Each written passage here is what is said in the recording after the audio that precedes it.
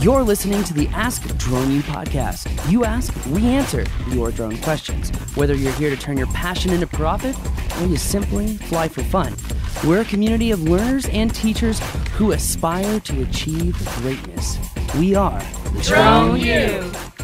Hey everyone, good morning, good evening, good afternoon, whatever time of day it is for you, make it a good day. Indeed. Welcome to another awesome episode of Ask DroneU. My name is Paul. And I'm Rob, and you are listening to episode number 392, and thank you very much. We appreciate that you're with us today. I've got a question for you, Rob. Please. It's a part 107 drone test question. Cannot wait. Yes. Okay. Let's do this. Here it is. Which airspace classification is an RPIC, Remote Pilot in Command, allowed to fly without prior approval? Which airspace classification is an RPIC allowed to fly without prior approval? Can we, you should have done it like Jeopardy, and then we could have had Jeopardy music. Ooh. Anyways, what is G airspace? That's right. You just won a new car. If only. No, you just won a new lifestyle where you can travel all over the world and get paid to fly toys. Oh, yeah. That sounds all right, too. Right? Yeah, which one of those actually sounds better? Okay, question number 2 for Mr. Rob. Coming right up. All right. An RPIC, Remote Pilot in Command, may not operate over 400 feet AGL unless... This is a really interesting question, actually. I had not even really thought about this. But the answer is, as long as you're within a radius of 400 feet of a structure, you can then fly 400 feet above that structure, right? So it kind of resets your AGL, essentially. So, yes, the proper answer is the UA is flown within a 400-foot radius of a structure and doesn't fly higher than 400 feet above the structure's immediate uppermost limit. You know what I find with a lot of these answers is like half of the words within the answer need some form of definition for the answer to actually be helpful. Immediate uppermost limit. Well, on that bombshell, the test is over, Rob. Anyway, guys, we thought we would give you some more test questions for part 107. I am still working on that study guide. I know you hate saying it, but if you become a DroneU member, you'll be one of the first to get it. So make sure you sign up at thedroneu.com and say, get started here. By the way, I think an important point on that is that current members, they are going to have this included in their membership. That's right. Whereas people that want to buy the course are going to end up paying a little bit more for the course than if they were just a member. Yeah, well, I think it's also really funny, too, because I've been getting questions from other groups who are charging like $150, like $200, right?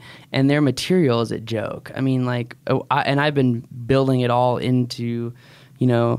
like ours just to see like, okay, do we have that? Okay, we have that. Do we have that? No, we don't have that. So I've been like cross-checking it, cross-referencing it. But for someone to pay $150 to $200 for a study guide is kind of absurd. So, well, yeah, maybe not. I mean, it depends on what else is out there for less. If there's something out there that's better for less, then yes, it's absurd. So I guess what we're saying is there will be, and therefore it's absurd. Right? Is that what you're saying? I like that train of thought right there. Yes, that is exactly right. Anyway, guys, thanks again for listening into the show. We do really appreciate it.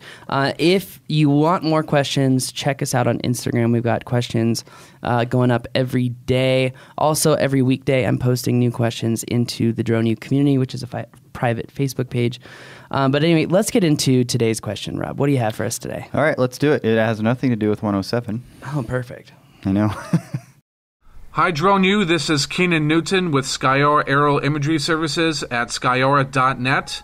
I have a question about the new DJI Z3 zoom lens. I'm super excited about it, the capabilities, but I saw this note on the bottom page as I was ordering it that mentioned that in full zoom mode, there may be some issues with video stabilization. Now, is this a specific issue, do you think, with the Z3, or do all zoom cameras have that issue? Is it something to do with the optical zoom, or is it something to do with the digital zoom? Just curious on what your thoughts are. Does the X5 have the same issue? I don't know. Looking forward to hearing your answer, and thanks for all that you guys do. Thanks. Bye. So there you go. Cool new camera coming out with zoom. Everybody's excited about it. I know you are. Yeah, I already ordered it. Just letting everyone know. So I hope to be one of the first to get it. But that being said, when a camera is zoomed in, Rob, any movement is magnified. Right. No matter what. Whether you're flying a big 5D Mark III with a 24 to 70 zoom lens on it, at 70 millimeters, the smallest movement is going to be magnified so much. If you thought you had steady hands before, you're going to start not steady enough. You're going to start looking like Back to the Future. We need surgeon style hands here.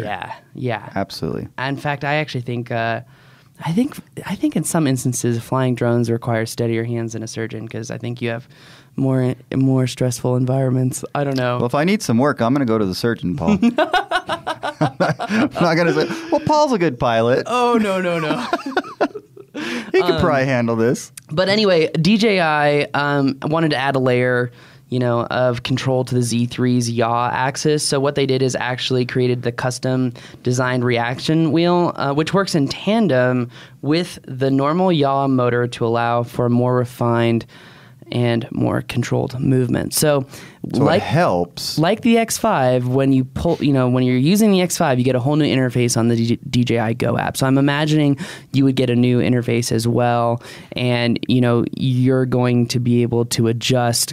I feel like it's kind of that dead band, that movement between when you stop the gimbal and its actual stop of motion. So right. Cool. No, so one of the things that he asked, thanks for the question, Keenan, is that something that's applicable to the Z3 only, or is that pretty much all zoom lenses? That little feature is going to be applicable to the Z3 only. So, well, that feature, but what about the fact that the video stabilization becomes more challenging when you're zooming in? That's with any drone, any camera, even on the ground. It's really difficult to keep your picture steady. Even with the X5, if you're using, say, a 24 or a 45 millimeter lens, you'll notice that trying to keep your subject in frame is so much more difficult when you have a field of view that is that narrow. Right. That is, your image goes from super wide to super detailed and defined, and if you move just a fraction of a millimeter, you're going to see it in the feed. Right. So, That's why there's not really a benefit to having a big drone like the M600 with a 200 millimeter zoom lens to be filming a runner from far away, because it's just so much more difficult. Right. You might as well just get the drone and get up close. Yeah. And follow it that way. Yeah. So do you have hopes that someday somebody will develop the technology to where the zoom and stabilized video meet?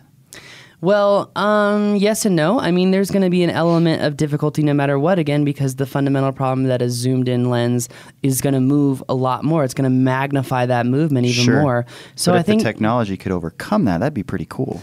I think it could. We've been surprised by advancements in the past for sure. So I think it could. I'm really interested to see what DJI has put in place here for the Z3 and to have that motion. But remember, the main benefit of zooming in is for photos. It's really a huge benefit with mapping is getting more detail in shady or shadowed areas. Right. So now you're going to be able to zoom into those areas, get super detail, and your maps are going to be a lot more accurate. So I really see this whole zoom lens having benefits more so for aerial photography than aerial videography. Now, I still think it's going to be awesome for aerial videography to do like the vertigo effect where you're moving away from the subject while zooming in. That's the vertigo effect. Whoa. So psychedelic. It is, I guess you could say that. It's also going to be cool to do push-ins and pull-outs.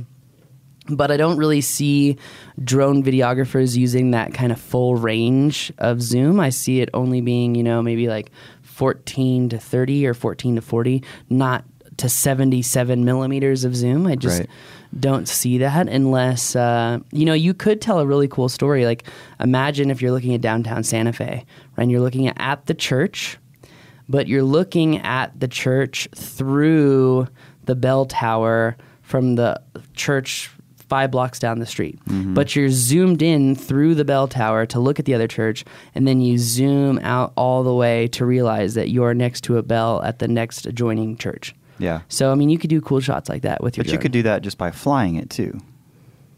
Right? Flying through, I don't know about through the bell. Yeah. Yeah, not quite the same. Maybe similar, yes, but not quite the same. So, but the thing is with drones, the freedom that you have to move them, you can match certain zoom type shots by doing Right. that, but you're not going to have the same field of view change. True. So, That's true.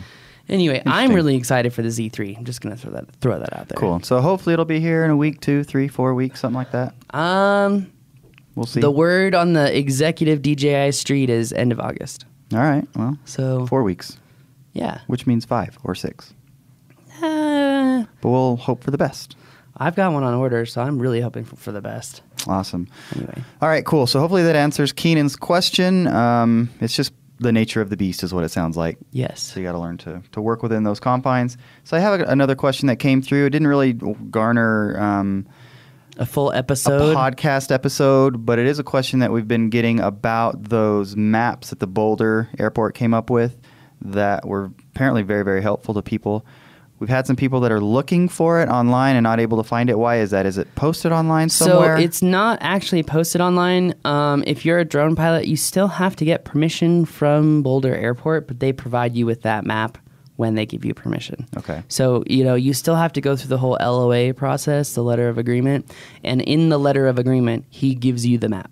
So Gotcha. now, if you're looking for a copy of the map to try to get airspace to change near you, just email us support@the DroneU, because you could end up like Santa Fe Airport or Prescott Airport and end up changing your LOA terms and how you operate for the better, to allow for more drone pilots to have a little bit more freedom, but also to restrict the airspace that's necessary for airplanes like Approach. It's kind of like the open source mapping. Does Does that make sense? How Like so? open source code, everybody can contribute to yes. the enhancement of that code. They can contribute to the enhancement of these maps. That is true. That will help everybody. So That it's is kind of true. cool. That is Anyways, true. It's Didn't also mean on to- our Facebook page. If you really want to check it out, it's there. So anyway, Facebook page, yes, on our Facebook page. as in the public page. That is correct. Cool. Anyway, guys, that is going to do it for us today. If you found this podcast helpful or you found any of the information helpful, please leave us a review or share this podcast with someone who loves drones, because chances are they'll find it helpful as well. Anyway, guys, that's going to do it for us today. My name's Paul. I'm Rob. This is Ask Drone U.